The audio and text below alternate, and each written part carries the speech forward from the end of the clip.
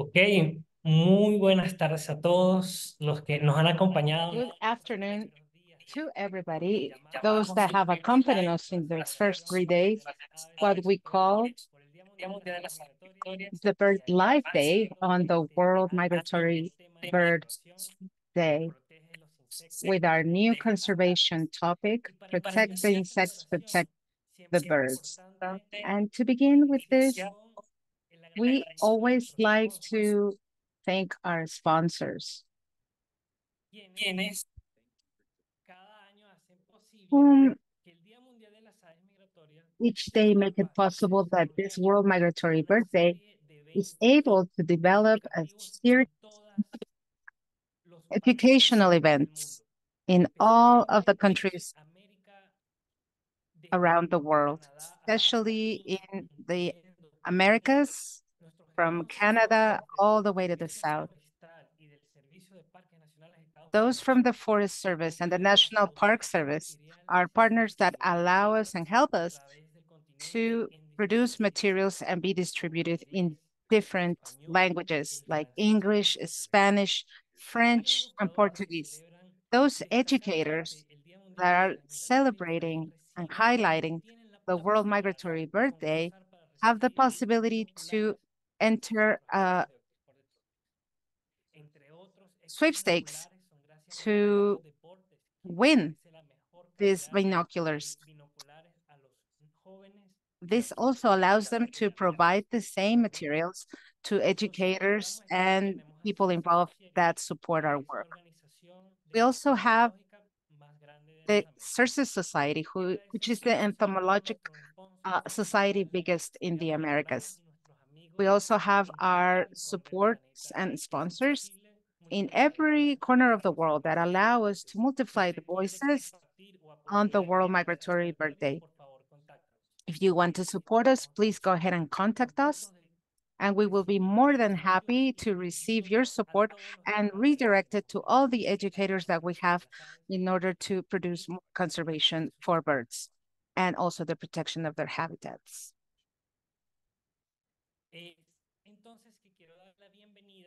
This is how I want to go ahead and welcome and tell everybody in general that the next presentation will be mainly in English, but we have interpretation live from English into Spanish, where you will be able to add and join the interpretation services for you so that you can access where our compañera Mayra is helping us. Without further ado, I want to also welcome the director, Susan Bonfield, who is going to be presenting the team that will be speaking this afternoon, and our coordinator, Karina Avila, who is also going to share with us in Portuguese what is going to be happening today. Go ahead, Karina. So I'm really excited about the presentation today. I'm Susan Bonfield. I'm the Director of Environment for the Americas, and welcome to our special presentations in celebration of World Migratory Bird Day. This is our peak time of year, though we encourage everybody to celebrate World Migratory Bird Day when it's best for them. But we are celebrating under the slogan, Protect Insects, Protect Birds. And today we have an amazing story to tell about purple martins. And so we have two wonderful people here, DeAnna Williams, who is with the U.S. Forest Service, and Clarissa, who is working on purple martins in Brazil. And their story connects us across borders, which is a story of long distance migration, of dependence on insects to make these migrations, and of how communities need to work together to protect birds. And so first I'd like to invite DeAnna Williams on with me to say hello.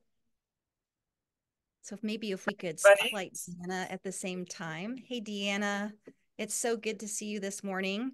DeAnna's work on purple martins begins in Oregon, and I'm going to turn it over to you to tell the story about purple martins in Oregon, and then we'll go to Brazil. Thank you so much. Awesome. Okay, well, thank you so much for inviting me to give this presentation. It is a great story. It's a great mystery, and it is a great connection between two communities and coasts that we're excited to join. So I'm going to share my screen.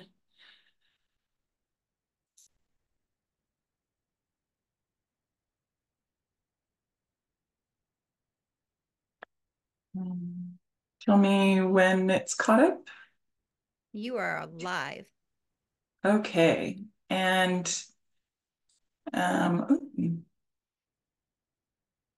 you guys see this? I'm not Yes, sure you how to are make on this your go. home slide with Oh, Clarissa. Yeah. Yeah, it's okay. good. It's good. Okay. All right. So, yes. So my name is DeAnna Williams. I am the wildlife program lead for the Saisla National Forest. And we are working with purple martins here on the west coast of Oregon because they're generally considered to be declining at a fairly rapid rate. The kind of cool thing about the purple martins here on the west coast is that unlike their east coast cousins, they actually still nest in natural cavities, which is pretty unique. And they also take advantage of a lot of really abundant insects to feed their chicks. But due to their rate of decline, we in the Forest Service have been concerned about them, and we've started to do a lot of habitat improvement projects, trying to figure out how can we turn around this decline and figure out what's going on. Now, like I said, purple martins here on the West Coast, they tend to nest in natural cavities, but they also really like open areas. So you might think that logging could benefit purple martins if we just make sure that they have cavities available, but they're still declining. And we can't really quite figure out what's going on with that. And so there's lots of thoughts out there. Are we not providing the right kind of cavities? Is it not in the right spot? We're developing at a unprecedented rate and converting natural habitats into human habitation. Then, of course, we are all here today because we're concerned about insects, and we know that insects are declining. And in addition to when we cut forests, oftentimes we spray the forest to give the trees that are growing an advantage, killing all the pests that might prey on those trees and any competing vegetation. So both in a forested environment and in our home environment, is it something like the chemical accumulation of all these chemicals? Or is it just a combination of all of the above? And are there other factors that we just don't know? And it's this last one that really kind of got me thinking, because there's actually a lot about the purple martins on the West Coast that we don't know. And so I kind of wanted to see if I could start to solve some of these mysteries. And so just for a little bit of context, North America, this is the state of Oregon. My forest is right on the coast. And we have, our motto is from the forest floor to the ocean shore. And you can see that this is a picture of a beach where we have forest. We have all of this wonderful water, fresh water that produces a lot of insects. And we have a lot of open area for the purple martins to hunt over. And this is a beach where we have actually a lot of purple martins nesting and feeding. So we would think that here on the Oregon coast, especially on the Saisla National Forest, we would have everything that the purple martins need, but they're still declining. And so again, that mystery is, well, they really only spend 5 months of the year breeding here on the Oregon coast. So what do they do and where do they go for the other 7 months of the year? And how can our actions here in Oregon accumulate and connect to actions throughout the rest of the areas? Well, the interesting part is actually nobody knew. back in the early 2000s, we put a little tracker on a couple of birds from British Columbia up in here. And we got some some latitudes. So we know that our birds here on the West Coast do go down to Brazil, but we didn't know what path they took. We didn't know where they stopped over, and we didn't know their final destination. So all of these things are mysteries that if we here in Oregon are going to help conserve and understand the factors that are causing our birds to continue to decline, we have to understand what's going on throughout the rest of their range. So we decided to use modern technology to help solve this ancient mystery, because again, here in Oregon, we know that these birds show up every April without fail, late April, early May. And down in Brazil, in the southern latitudes, they probably know that purple martins show up at some point in time down there too, but nobody knows what they do in the middle. And nobody knows, we don't know where our birds in Oregon go, and the people in Brazil don't know where their birds go when they leave Brazil. So we actually used a GPS technology. So these are little GPS trackers. You can see here on the bird for scale what they look like. This is the antenna. It's kind of hard to see, but they're quite small. And we put these tiny little GPS trackers on purple martins here on the coast. And we found out some really, really fascinating stuff that no one had guessed, no one anticipated. And I'm here to share some of that great, exciting discoveries with you. So again, we have these individual green lines all represent different individual birds. We're starting here in Oregon on the coast, one from the Willamette Valley. And when we got the birds back and the data back, these are the general paths that they took. But here is something absolutely fascinating that no one knew before. They didn't just make a straight shot to their southern grounds. They actually stopped off over the Gulf of California for over a month for the month of September. And we hadn't really thought about that before, that they might stop and actually dine for a full month and get fat to help them on their migration. But here's another fascinating mystery that we discovered when we had this GPS information, that where they were stopping around the Gulf of California here, over here, up here, and on Baja, was actually a Western Hemisphere shorebird reserve network. And what we discovered is that the birds that we tagged in Oregon actually shared beaches in Mexico with shorebirds from our beaches in Oregon that were also banded and tagged. And so this connection, that the birds in Oregon hung out together and ate insects, shorebirds picked the insects out of the ground, and purple martins pick the insects out of the air, but they like the same places. And that, again, to us was thinking in 3 dimensions, not just thinking about insects on the ground, not just thinking about insects in the air, but thinking about both dimensions and how conservation action can benefit all these species. So, but then where did they go from there? After they dined for a month over the Gulf of California, again, the question was, we knew they kind of went somewhere near Brazil. This red circle indicates where a lot of the eastern purple martins go in the winter. Well, our purple martins got close, but they just passed them on by.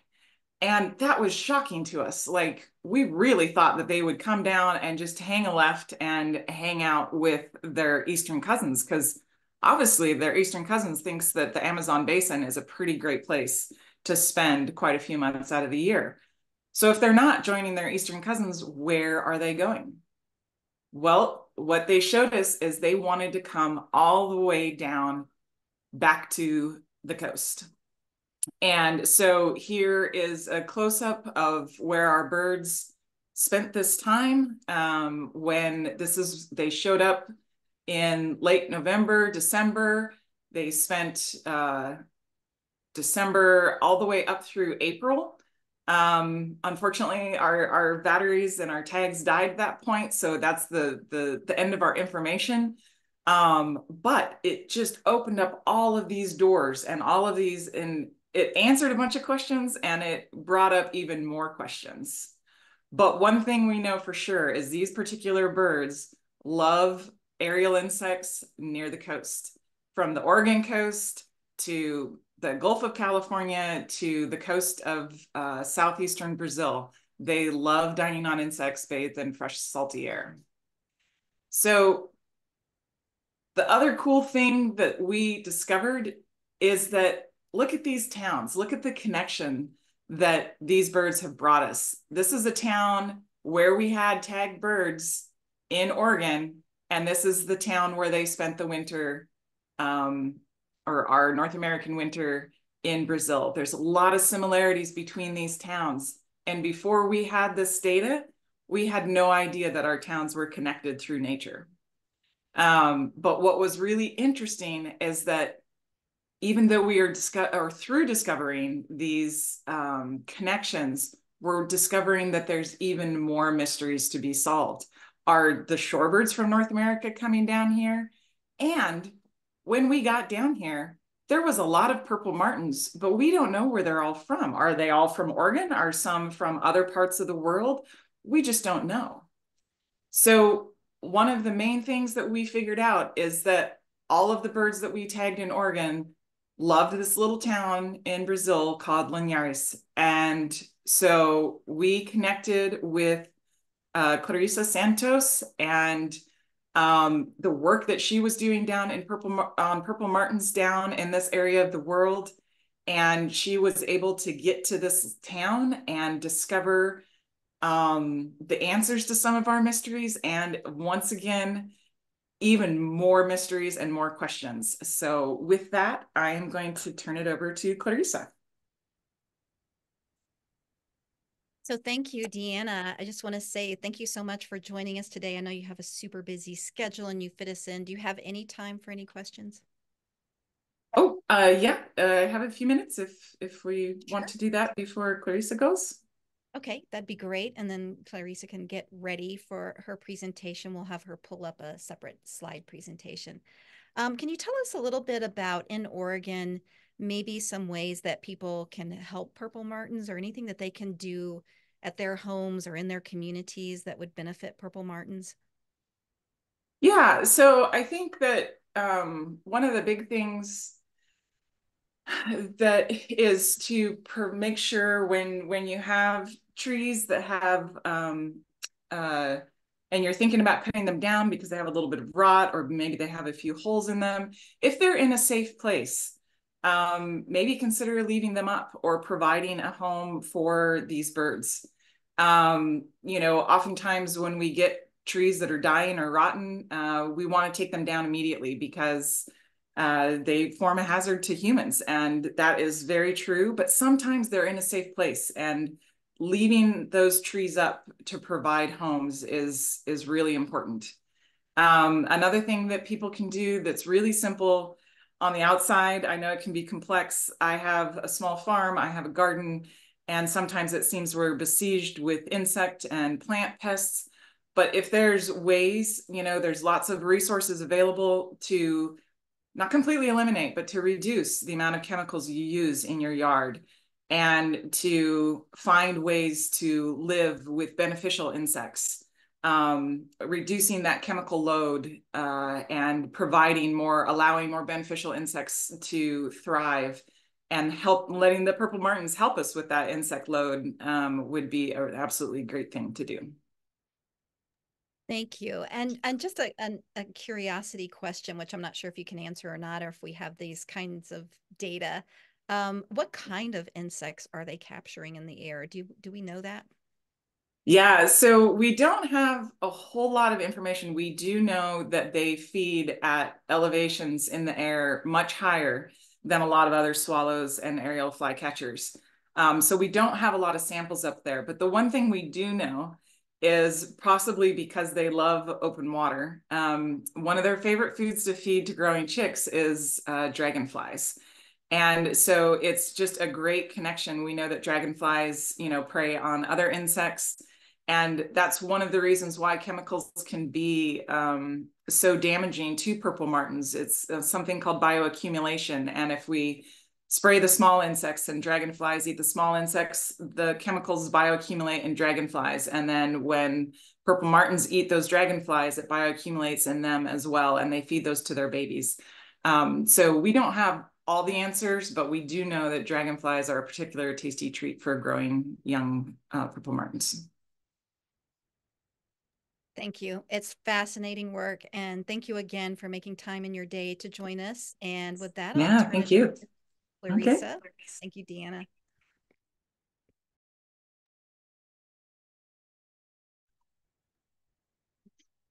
So Clarissa will bring us news from Brazil, and I'll turn it over to you, Clarissa.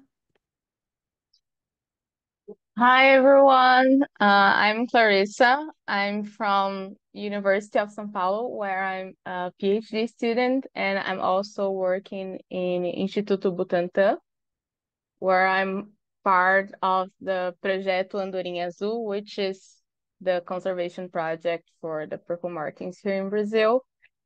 In my PhD, I study exactly what DeAnna was talking about bioaccumulation of mercury on purple martins and the mercury exposure that they faces here in Brazil. I'm analyzing the feathers of purple martins that either we capture here in Brazil or feathers that are collected from the US, because the feathers grows here in Brazil, so it accumulates the toxicants and hormones that was accumulated during the growth of the feather here during the non-breeding season. But today I'm gonna speak about more general aspects about purple martin migrations and the environment that they encounter here in Brazil. So first, I'm gonna continue from where DeAnna left. Then I got a few steps back to explain more general aspects about the species and its declines. Well, so as DeAnna were saying, the purple martins from Oregon came to this little town in the state of Espírito Santo called Linhares, which it's mixed of landscapes, and we have a lot of crops, forests, and the beach, obviously. And this is the context of purple martin roost in Linhares. They use the trees in the sidewalk of a road. It's a federal road that crosses the city, so we have a lot of traffic, a lot of cars, a lot of trucks, and a lot of people. And this is the place that we can see them in Linhares. And this year we were able to conduct a field season there. It was quite challenging to capture birds in such a high elevation that flies so high, and in such a urban place with a lot of people passing through, but we were able to capture them. Here's a video of us capture some of them while they were lifting the trees. And we were able to capture 65 purple martins between other martin species that occur also in Brazil and flock together. And we collect a lot of samples for my PhD and for other projects like blood, the feathers. We took measurements, and we also banded them with the federal Brazilian band and with color band. So if any of the guys in the US see purple martins with red rings or orange band, you can take a picture and send it to us, please. And sorry. Oh, sorry. It's not good. And this is the landscape in Linhares. Although the purple martins roost in this urban area that you can see here, during the day, they are records about 30 kilometers from the urban area in this little village called Regência that you can see on the right. And we also, besides the field work, we also monitor citizen site records, which is an example here that it's a picture took from a bird watcher in Regência.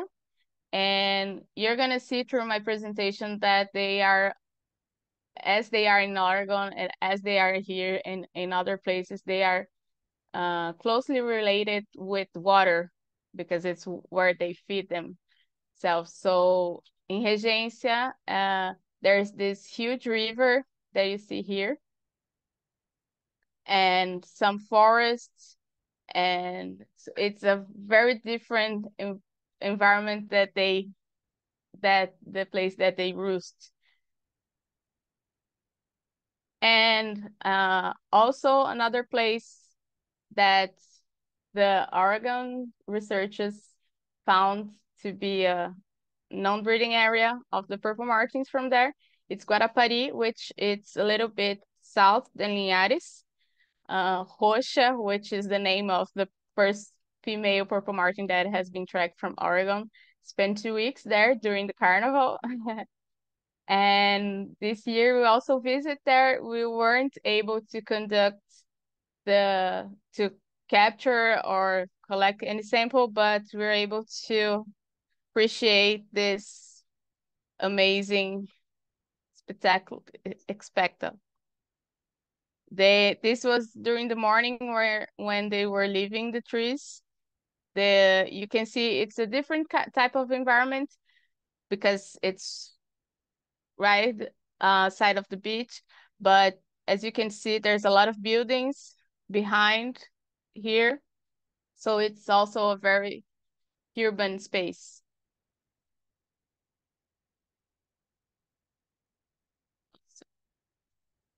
Now backing a little bit to present some general aspects about the species. This decline that is observed between insects due to the climate effects and anthropogenic actions, it's an alarming issue because these diverse groups directly or indirectly sustain all the biodiversity, including the purple martins, which feed from them, and exclusive feeds on insects. And together with its decline, we see a decline of purple martins from the last 55 years. The species has decreased in number by 24.1%. And this decline is observed in various insectivorous species, and it's even more pronounced among migratory insectivorous birds because in addition to dealing with the reduce of food availability, they face a range of challenges during their annual cycle, involving surviving across various landscapes and environments. So this is the annual cycle of the purple martins. They breed in the North America, in Canada, US, and part of Mexico during the spring and the summer there. And they migrate to South America, mainly in Brazil, during our spring and our summer, which is between September and March, beginning of April. As we talk about one of the three purple martin subspecies, but there's other two. So it is recognized three subspecies of purple martins, which is like a subdivision of a species. They have some morphological differences, distribution difference. I think it's the most noticed, the easiest noticed difference, and also some behavior differences, mainly in the breeding. And because of these behavior differences, we also have different informations about each one of them. The state of knowledge about each one of them is different. And also regarding the migration and the wintering here in Brazil, as you can see, each one of these points represent one individual of purple martin that has been tracked during the migration to Brazil. And as you can see, we have a different amount of data for each subspecies. And now I'm gonna talk about a little bit more about this difference, primarily about the migrations, the migratory studies, and the regions that they occur here in Brazil. We already talked about the Western, so now I'm gonna talk about the Eastern and the deserts.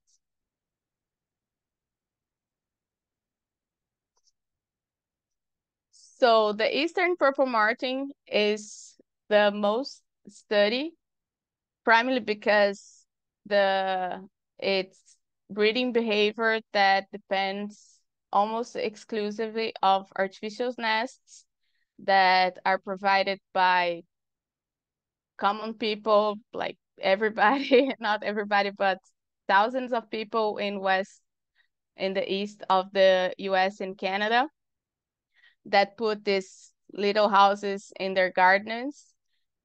And because of that, the Eastern purple martin is easily handled, and we can access them more easily.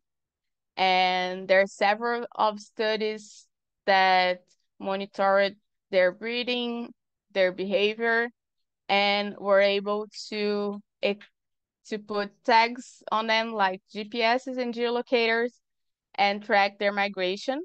And an interesting pattern that was observed, and it wasn't break yet, it's that all the birds, all the individuals that were tracked during their migrations overwinter in Amazon.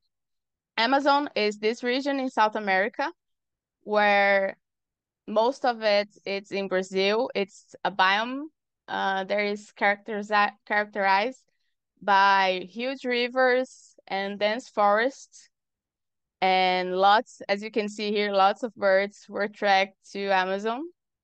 Here it's an animation with the movement of 4 birds that were equipped with GPSs from PMCA in Erie, Pennsylvania, and travel to Amazon, and we can observe the movement during the migration and the daily movements that they took here in Brazil. The animation finished only with 2 individuals because the berry died during the wintering. An interesting fact about the daily movements about purple martins here in Amazon is that Amazon has 2 types of rivers. There have the black water rivers and the white water rivers. They have lots of different characteristics, like the black water river where the purple martin roosts has a low concentration of nutrients, and because of that, and also a very acid water, and because of that, there's no insects there. So where the purple martins live, there's no insects. And during the day, they travel between 30 to 100 kilometers to feed themselves in white water rivers, where there's a lot of nutrients and consequently a lot of insects. So it's a very attractive place to a purple martin bee to feed. We still don't know why they sleep, why they roost in blackwater rivers, but it's a pattern that has been observed for every bird that we track to Amazon. And also because the Amazon has shown to be a very important place to purple martins due to the researches and studies of the eastern purple martin. It was the first place that our project conduct a field work. In 2019, we found this roost in this tiny island, and we were able to conduct field work there during 3 years, minus 2021 due to the pandemic. And it's a huge roost. I'm going to show you a video to you guys, but we were able to be there. And because of this island is floated by the water, the canopies of the trees stay close to the water level, and we're able to capture them easily. And because it's a lot of birds, we're able to capture like hundreds of birds each year that we've been there, and we also banded them. We captured 2 banded birds from Connecticut. It was a pretty amazing field work there. This is the roost. I mean, it's about 300 and thousands of birds, and they perform this choreography when they start to dive in the island. And every afternoon around 4 p.m., 4:30, they start to gather around the island, and when you can't count anymore, they started to dive into the island. There is also a peregrine falcon that came to play this antagonistic role. It's a very incredible phenomenon. If you guys had the opportunity to be in Amazon during February and March, I highly recommend it that if you try to take this tour.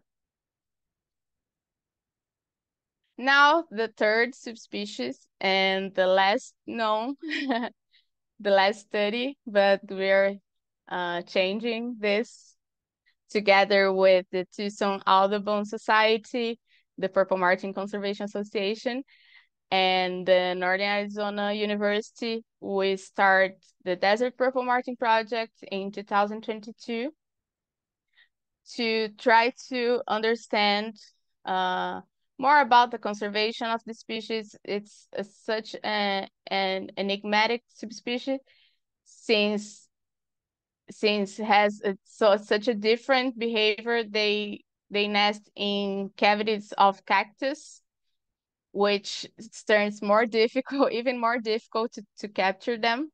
And the breeding distribution is in the Sonoran Desert, which is a desert that occurs in the south of Arizona and California, the Sonora State, Baja California, and Baja California Sur in Mexico. And until last year, we didn't have any information about the migration of this bird, but this changed, and we hopefully we'll get more information about it. So this is the environment that the desert purple martin breeds in Tucson, close to Tucson, Arizona. As you can see, it's a very open area. The colonies of this purple martin are more similar to the colonies of the western purple martin because they are less colonial, so they are more dispersed in the environment. And from 2022, we start to conduct some field work leading by the Tucson Audubon. And as similar to the work that we did in Espírito Santo, we use this mist net in this telescopic pose.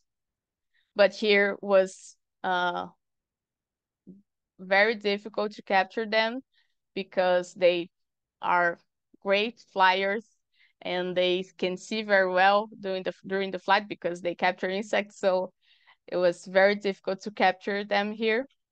And besides the field work, we do a lot of outreach programs. We developed this virtual exhibition where you can explore the Sonoran deserts to know more about the biology of the desert purple martins.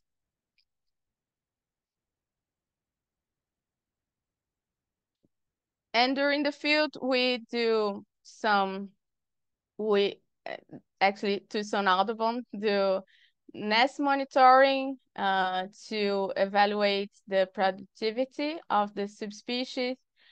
They also organize a nest box challenge where when volunteers design their nest box, and now we are experiments them. We place them in the desert, and hopefully some purple martins will use this.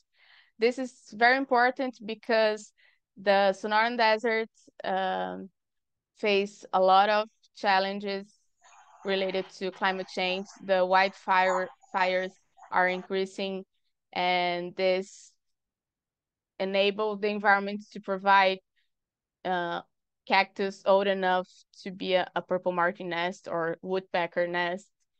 That's a lot of biodiversity use this cactus.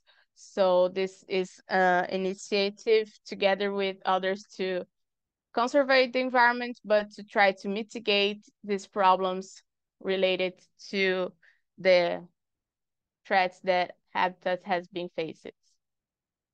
And also we are deploying some biologging devices as GPSs and geolocators, and we're able to track the first desert purple martin from the desert to Brazil.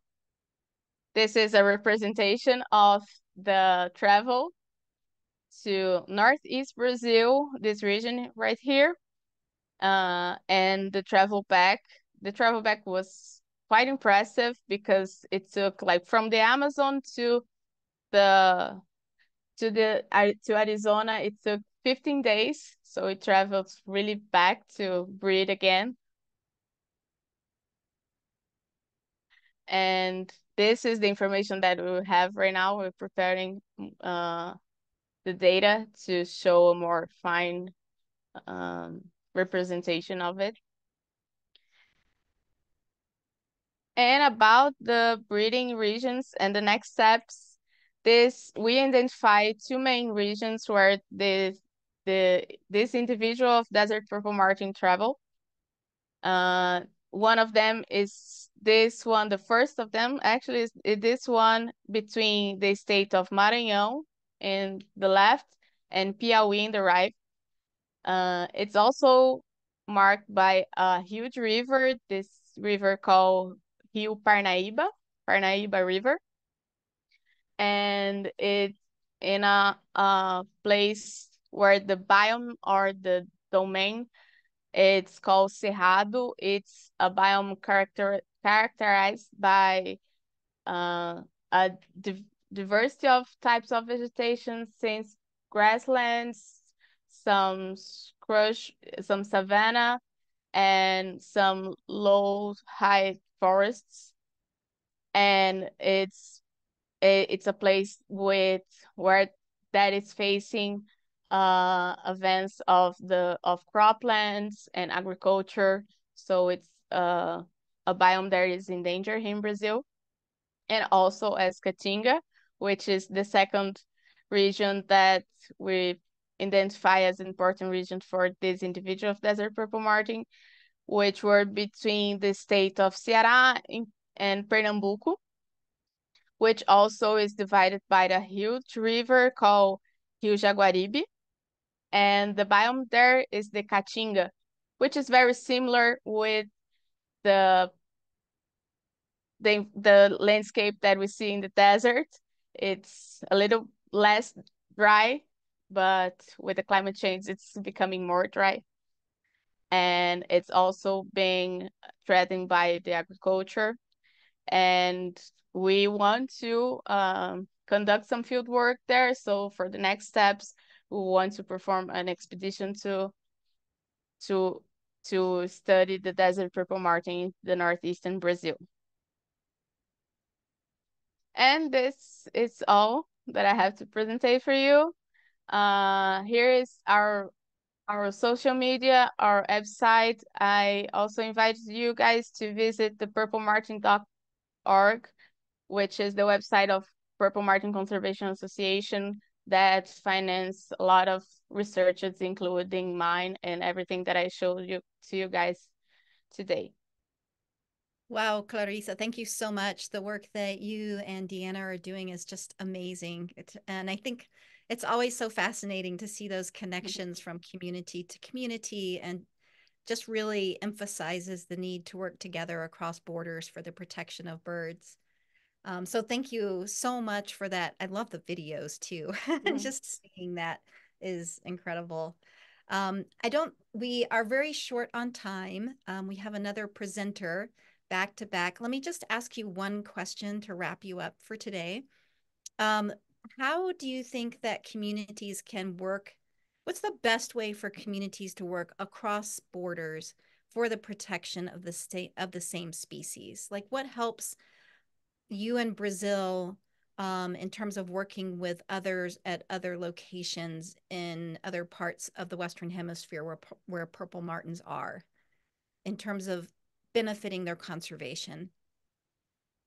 Well, for us scientists, we're trying to get these connections through science. But I think for the all communities, local communities in both places, I think share their stories and their relationship with the purple martins. I mean, everybody has here in Brazil, everybody has a story about purple martins. Linhares, we talked a lot with older people that talked about observing them when they were a child, so like 50 years ago. And I think sharing their stories, it's a way to make these connections that make some human connections beyond the geographic connection that purple martins already made. Yeah, thank you so much. I would really love to get down there. I'm sure everybody now wants to go to Brazil and see them as they come back to roost. So really Yeah, appreciate okay. kind of plan that trip now. Yes. So, thanks again, Clarissa. And for those of you out there who are like, wait, I had a question to ask, if you want to send those to us, please do. We'll reach out to Clarissa and DeAnna and get you those answers and put them up, and hopefully help to answer any burning questions you might have. And with that, I'll turn it back over to Miguel to introduce our next speaker. Thanks so much, Miguel. Thank you, Clarissa. I love your purple martin work. We are so happy to learn more from the species. And now we will switch to Spanish because we are happy to have Dr. Kelvin Guerrero here, who will share his experience with entomology in Dominican Republic, where we will have present this year for the Bears Caribbean Conference during the summer. Thank you for joining us for World Migratory Bird Day Live. We want to take a moment to honor and express our gratitude to our World Migratory Bird Day supporters. Your commitment and support are crucial to the success of migratory bird conservation. A special thank you to our global flyway partners, the U.S. Forest Service and National Park Service. We are truly grateful to our American flyway partners, the U.S. Fish and Wildlife Service, Bureau of Land Management, Optics for the Tropics, and Partners in Flight. Your dedication to conservation and education in protecting migratory birds is invaluable. Thank you for your contributions. Thank you to our program partners, the Xerces Society for Invertebrate Conservation, Pepco Holdings, Avian Powerline, Songbird Essentials, the U.S. Department of Defense, and Vortex Optics for their partnership and support. To our friend level sponsors, Birds Caribbean, Nature Canada, Birds Canada, and Canabio, your support is appreciated in achieving our goals of fostering community and conservation across borders. Lastly, Environment for the Americas is grateful to all of our members, donors, supporters, and World Migratory Bird Day event organizers. Your contributions are helping to create a more connected and conscientious world. And to you, our audience, thank you for watching and supporting migratory bird conservation.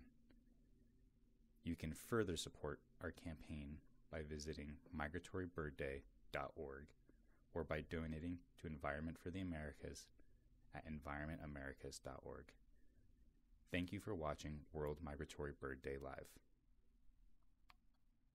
Thank you, Dr. Guerrero, por estar acá y bienvenido para escuchar toda su experiencia. Welcome, Dr. Guerrero. We're quite happy to hear from you. Thank you for your time. Go ahead and share your screen right now and start. Great. Can you hear me? Sí, se escucha perfecto. Yes, we can hear you perfectly. I am going to share my screen.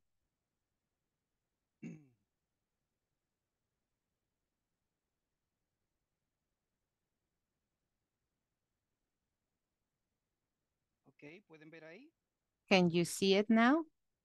Está iniciando. It's getting started. Ahora necesita colocar ajá. Now you need to, there it is. Place it in full screen. Can you see it now? Okay, perfect. All right.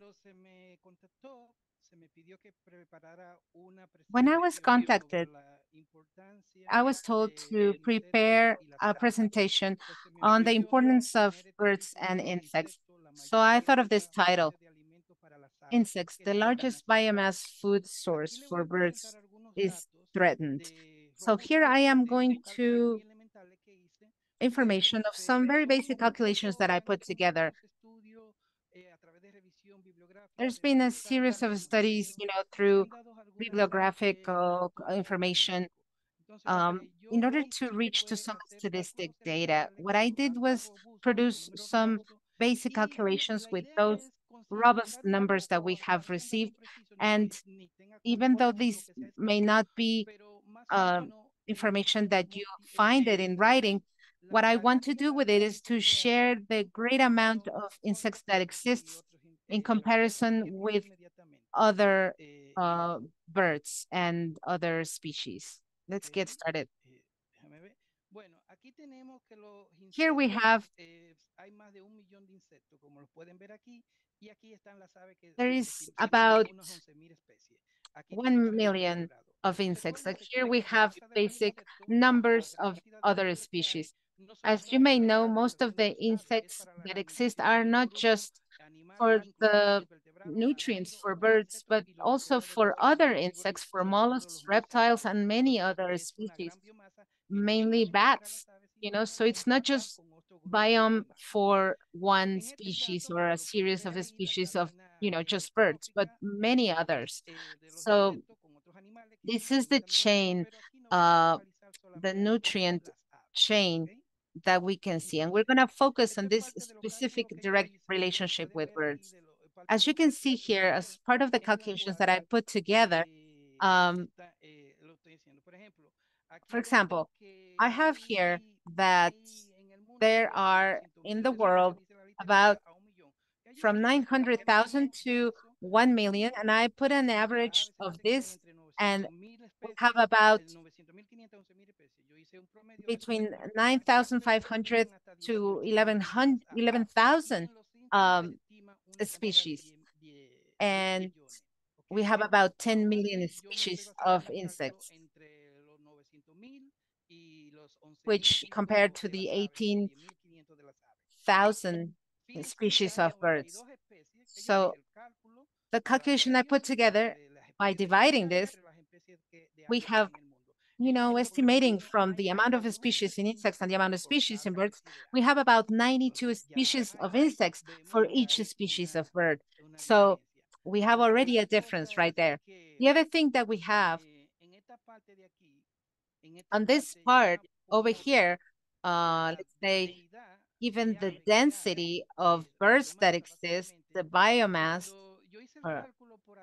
the biome, when I was calculating this, this is what I came up with.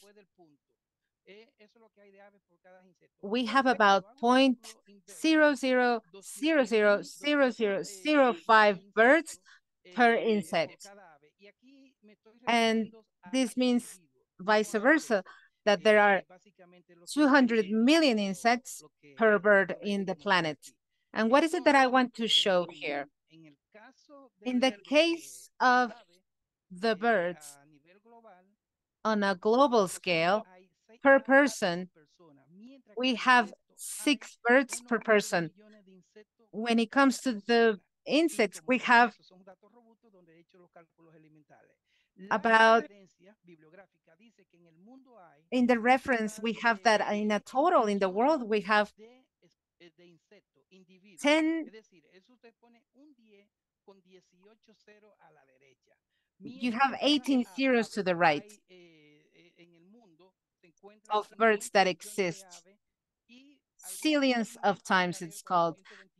Some of them are thinking about even 428 billion because they're not counting to those 50 billions all these other birds that have to do with farms and farm activities. And this is something interesting, that many of these birds that add up to this number are either focused in certain species that have great abundance, when in comparison, there isn't that many or that much abundance in other species.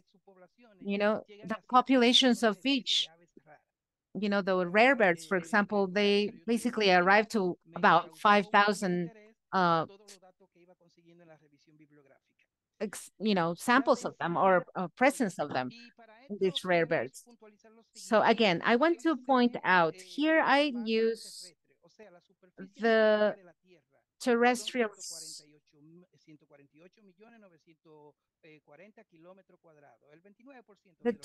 we have 29% of the planet, which is, you know, the terrestrial part of the planet. I don't really have data about the insects on the water areas. So right now, our population as human is 8.2 billion. This is something that I access through a portal that tells you how many people are being born per second. So we have about 54 people per kilometer, square kilometer.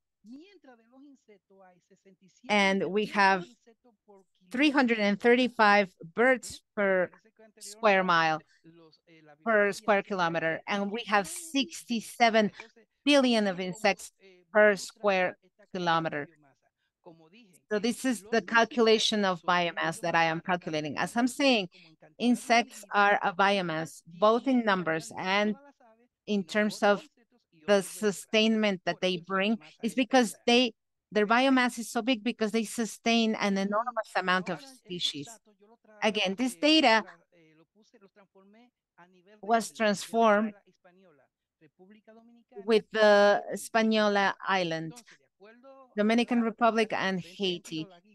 Given the data in 2022, we have 318 bird species registered.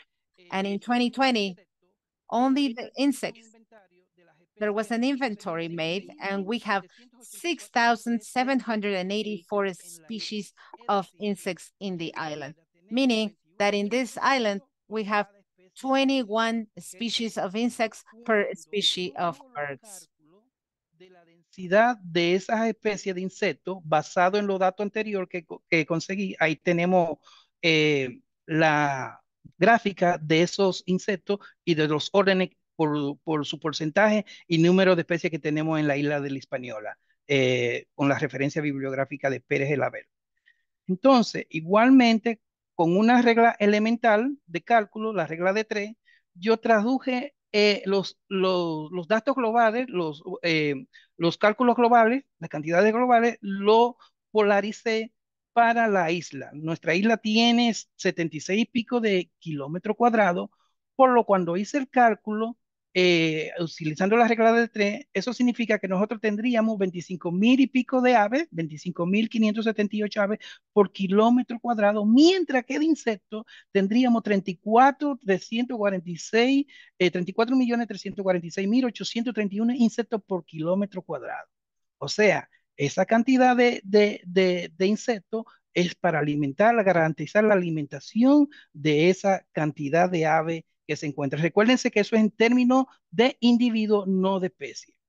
Ahora, Martin Nifeller, de la Universidad de Basilea, hizo una estimación que las aves consumen casi entre 400 y 500 millones de toneladas métricas de escarabajo, moscas, hormigas, polillas y pulgones, o sea, diferentes órdenes de insectos y otros artrópodos, ¿ok?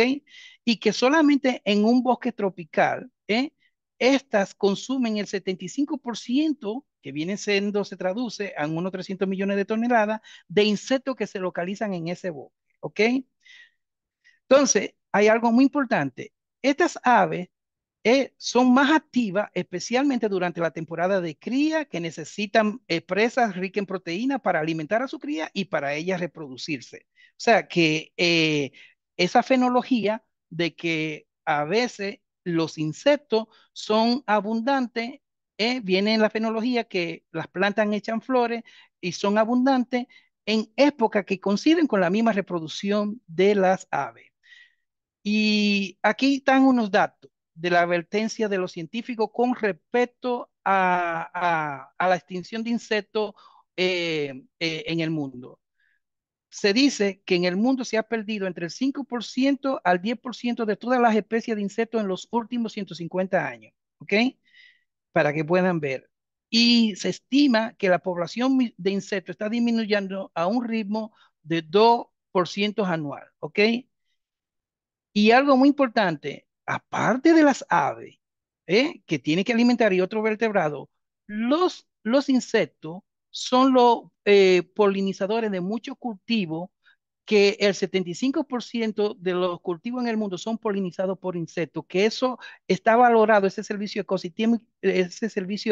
ecosistémico de la polinización en 570.000 millones de dólares al año, según IBES. ¿Ok? Fíjese qué interesante esto. ¿Eh? Y hay algo muy importante. Mucha gente está tomando como referencia la reducción de la cantidad de insectos a que iban a la luz antes y que te chocaban en el vidrio, y actualmente con la luz alta y eso, y los insectos no te chocan en el vidrio, sobre todo cuando tú vas en una zona boscosa, que antes ensuciaban todo el vidrio del carro, el windshield. ¿Ok? Causas principales de esta desaparición: deforestación, pesticidas. Ya algunos expositores han mencionado algunos, contaminación lumínica. Hay gente que se está focalizando mucho en la pesticida y en la contaminación y en la deforestación, pero hay algo que también está causando mucha, mucho, contribuyendo a la desaparición de insectos, que es la contaminación lumínica. Algo muy importante, yo hago muestreo de murciélago en la noche aquí en el país, y he visto que la mayoría de los murciélagos están yendo a las luces de los postes de luz en la calle más que en el bosque. Eso es grave, porque entonces esos insectos no están yendo a esas plantas que son de hábito nocturno, que florecen nocturno, los polinizadores nocturnos como la polilla y eso, y otros insectos no están yendo a polinizar. Entonces también puede haber una debilidad ahí en el rol funcional en la biodiversidad de estas especies, o a través de la contaminación de lumínica. Cambio climático, eso lo sabemos todo. Incendios forestales. Y para mí esto es uno de los más graves, porque lo he visto en nuestro país. Los incendios forestales, cuando un ave está poniendo huevo y cuando un insecto está en larva, está en huevo, que lo ponen en las plantas hospederas y tienen su nido, los huevos no pueden correr, tampoco la larva, ¿no entiendes? Entonces, eso te consume una población de insectos que a lo mejor en ese momento se están reproduciendo, pero que se encuentran en estado larvario, en estado de pichones o en estado de huevo, y realmente el incendio elimina toda esa etapa de desarrollo que eventualmente se van a traducir en menos adultos en el ecosistema, que eso también contribuye. Para mí es uno de los impactos más críticos, eso, de los impactos, ay, perdón, de los impactos más críticos de eso. Y ya esa los pusieron adelante ya, esa cosa que lo están diciendo. Algo muy importante también, aquí a la derecha tenemos los diferentes servicios ecosistémicos que se pueden perder por la desaparición de insectos. Biomasa que la necesitan los animales insectívoros, incluyendo las aves. ¿Ok? Diferencia de especie en el espacio y en el tiempo. Es decir, hay insectos que se desarrollan en el otoño, en el verano, en la primavera, y eso, como son muchos, se van restableciendo en diferentes épocas. Y hay algo muy importante, ya yo había hablado de lo de la diversidad funcional y hay algo muy importante, la coextinción. Si un ave desaparece, igualmente con las aves, van a desaparecer otros insectos que son endoparásitos o básicamente estos parásitos de esa ave, o sea, parásitos externos. Y a veces hay parásitos que son muy específicos de una especie. Es como los polinizadores con la orquídea. Si desaparece una orquídea que tiene un polinizador altamente especializado, eventualmente ese polinizador se va a desaparecer. Finalmente, y espero que no haya ido hablando muy rápido, sobre todo en español para el público de habla inglesa, ¿ok? Finalmente, aquí le dejo una reflexión final, ¿ok? Después de haber escuchado esta presentación, ¿cuál será la actitud de los que me están escuchando con respecto a los insectos para garantizar la seguridad alimentaria de las aves? Es como le digo a los amigos míos que son observadores de aves, ¿ok? Si yo fuera observador de aves, propiciara la conservación más de insectos, porque sé que voy a garantizar la seguridad alimentaria de las aves y eso me va a dar la oportunidad de yo poder observar más aves en el futuro. Muchas gracias. Cualquier pregunta me dejan saber.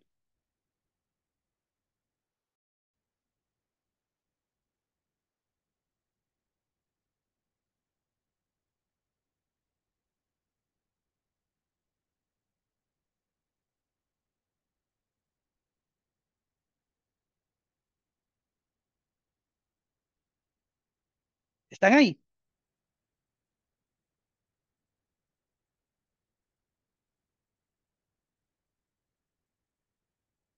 Ay,